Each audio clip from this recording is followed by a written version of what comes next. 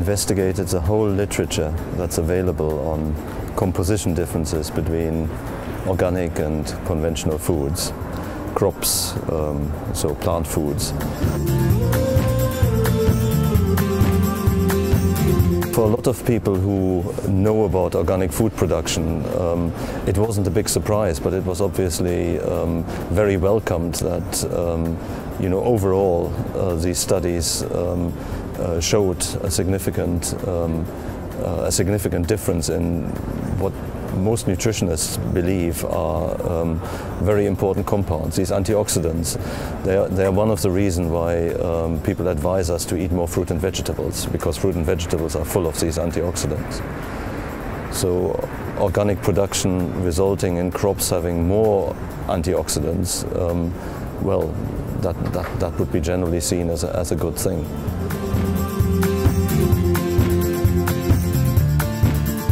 In the UK, we had a reduction in sales at the onset of the recession.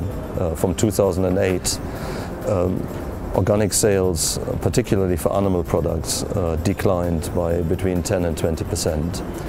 And then in 2009, when the FSA study was published, that reinforced consumer perceptions about basically the Food Standard Agency saying you're wasting your money didn't exactly accelerate organic sales.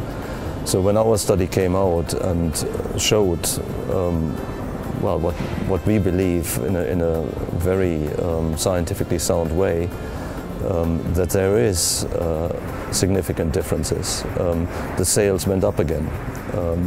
Since August, when our study was published, and the BBC and several of the big newspapers reported it, sales have gone up about 3% every month. So it has an impact. The consumers listen to these scientific studies.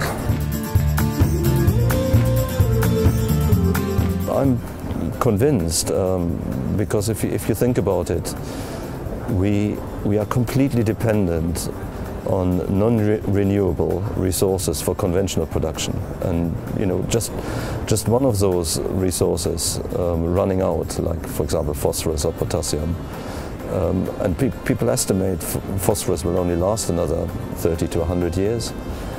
Well, then the yields in conventional farming, unless they start doing what organic farmers do already, will go down by about 50%. Yeah? That's significantly lower than organic has already achieved now.